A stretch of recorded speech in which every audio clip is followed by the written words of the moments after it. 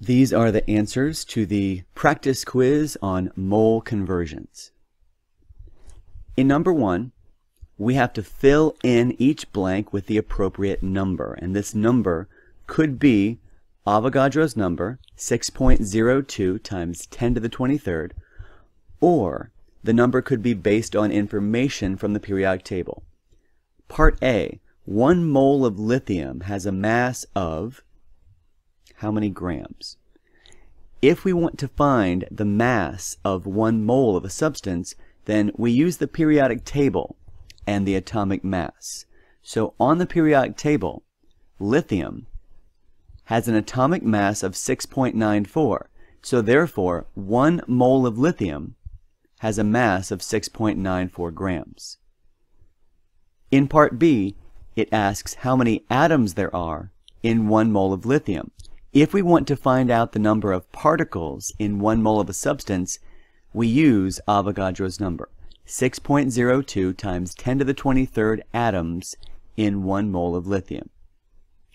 In part C, we know that oxygen has an atomic mass of 16, but they want the number of grams in 1 mole of oxygen gas, which is diatomic, that's O2, so it's not 16, but rather 16 times 2. There are 32 grams in 1 mole of oxygen. And then finally, how many molecules of oxygen are in 1 mole? Now's the time for Avogadro's number, 6.02 times 10 to the 23rd molecules of oxygen in 1 mole. Number 2 is a multiple choice question that says which of the following shows the correct setup for converting 5.1 grams of copper into moles. Now this question starts with units of grams of copper. In order to set up a conversion factor in which we can cancel out the units of grams of copper should go on the bottom in the conversion factor. So since in choices A and C, the units on the bottom are moles, we can already eliminate those choices. Although choice B and D both have grams of copper on the bottom, we know that based on the periodic table, 1 mole of copper is equal to 63.55 grams. So in choice B, it says 1 gram of copper is equal to 63.55 moles. And since that's incorrect, we can eliminate choice B, and the correct answer is D. Number 3 is also a multiple choice question, and we are starting with 5.67 times 10 to the 23rd atoms of copper. And in 2 steps, we have to convert this into grams of copper. So based on the first step, using Avogadro's number, we know that there are 6.02 times 10 to the 23rd particles in 1 mole. In this case, 6.02 times 10 to the 23rd atoms in 1 mole. So if you look at choices C and D, it says that 1 atom of copper equals 6.02 times 10 to the 23rd moles. So that's wrong. We can eliminate choices C and D. Moving on to the second step, we know from the periodic table that there are 63.55 grams in 1 mole of copper. And since choice A says 1 gram of copper equals 63.55 moles, that's backwards, that's incorrect. We can eliminate choice A, and the correct answer is B. Number 4 is a multiple choice question. Which of the following represents the mass of 1 mole of hydrogen sulfide, which has the formula H2S? Since we are dealing with mass, we don't need Avogadro's number. We need to look at the periodic table. Hydrogen has an atomic mass of 1.008, and sulfur has an atomic mass of 32.06. There are 2 hydrogens in the formula, so we multiply this mass by 2, and there's 1 sulfur. Adding these numbers together, we get 34.076. That's how many grams there are in 1 mole of hydrogen sulfide, so the correct answer is C. Number 5 is a multiple choice question, but they are not talking about mass, they are talking about the number of atoms in 1 mole of carbon. And we already know that for the number of particles in 1 mole, we use Avogadro's number. So the correct answer to number 5 is D. Number 6. Each of the following conversion problems requires 1 step. Write a conversion factor that is clearly labeled with the numbers and the units. Make sure your final answer has units. And then make sure you have rounded off the number to the appropriate number of significant figures. We start in part A with 5 grams of butane, which has the formula C4H10. We draw the line for our conversion factor. Focusing on the units, let's put grams of butane on the bottom so that we can cancel out those units. And since we are converting into moles of butane, let's put moles of butane on the top. Now, because we're dealing with mass, the number of grams in 1 mole, this involves the periodic table. Carbon has an atomic mass of 12.01 and hydrogen 1.008. The formula butane, C4H10, has 4 carbons, so we multiply the atomic mass of carbon times 4, and 10 hydrogens, so we multiply the atomic mass of hydrogen by 10. The total is 58.12. That means that there are 58.12 grams of butane for every 1 mole. So in this conversion factor, we put a 1 on the top next to moles, and we put 58.12 next to grams on the bottom. Now that we have set up our conversion factor correctly, we need to do the math and then round off the final answer to the proper number of significant figures. So we're going to pick up our calculator and do 5 divided by 58.12. Of course, on our calculator we get a long number which has many more extra significant figures. Let's take a look at 5.00 grams, which is the given value that we started with. Since that number has 3 significant figures, our answer should be rounded off to 3 significant figures.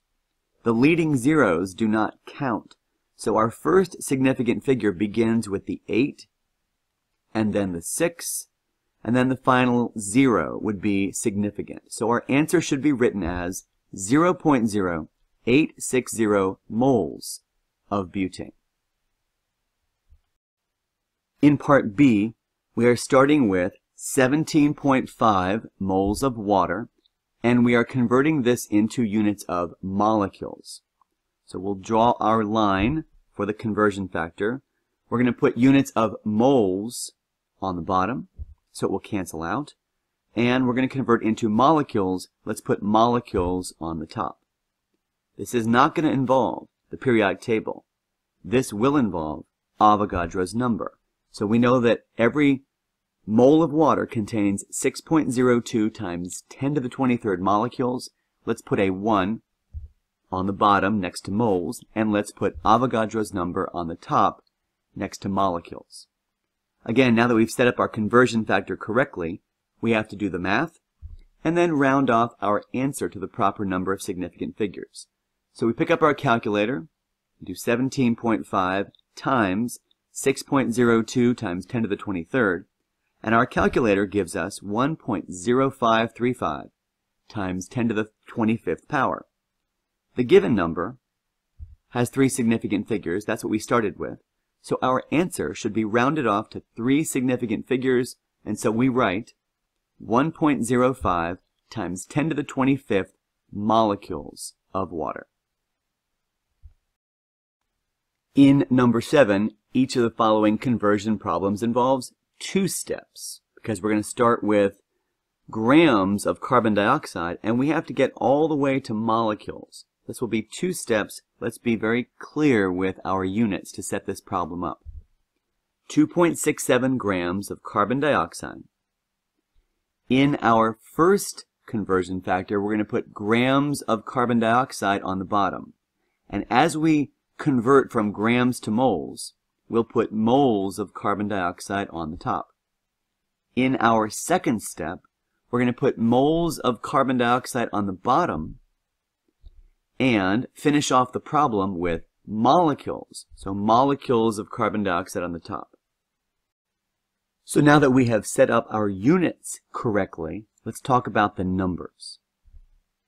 The mass of 1 mole comes from information off the periodic table, and so in this case, carbon dioxide has 1 carbon, and that mass is 12.01, and 2 oxygens, that's 16 times 2, so 32.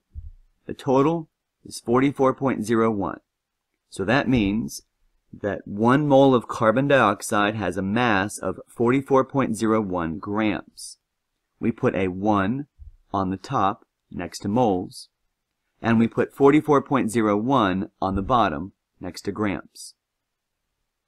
In our second step, that involves Avogadro's number. So we put a 1 on the bottom next to moles, and Avogadro's number on the top next to molecules.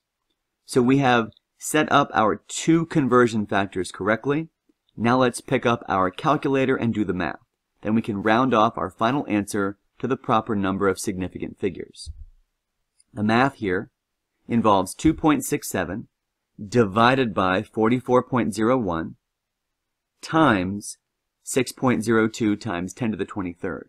Our calculator gives us an answer of 3.652215 times 10 to the 23rd.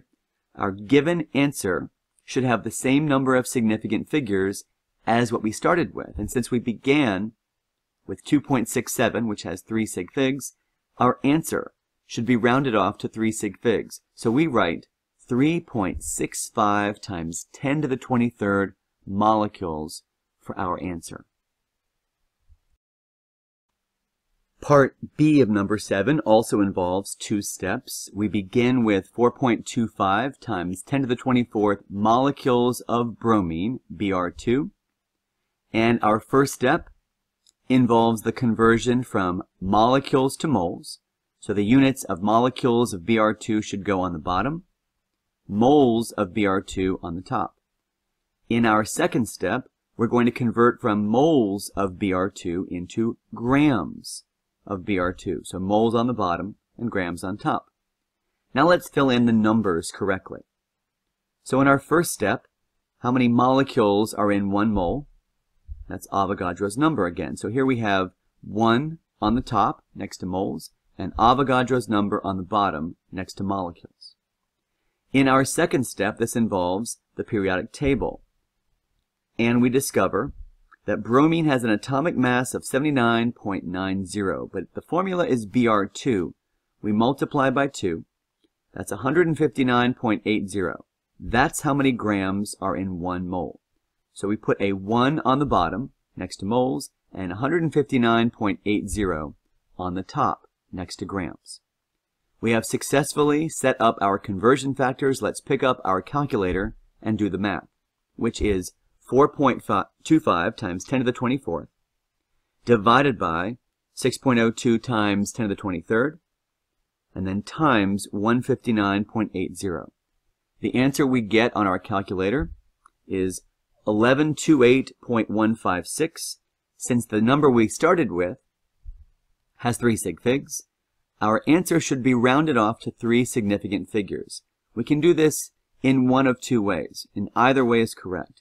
We can write this with no decimal, round it off to 3 sig figs as 1130, so 1130 with no decimal. That final 0 is not significant because a decimal is absent. Or we can write this in scientific notation as 1.13 times 10 to the 3rd grams. Either one is acceptable. Alright, that should be the end of our practice quiz. I hope that these answers and explanations were helpful. Good luck studying. Thanks for watching.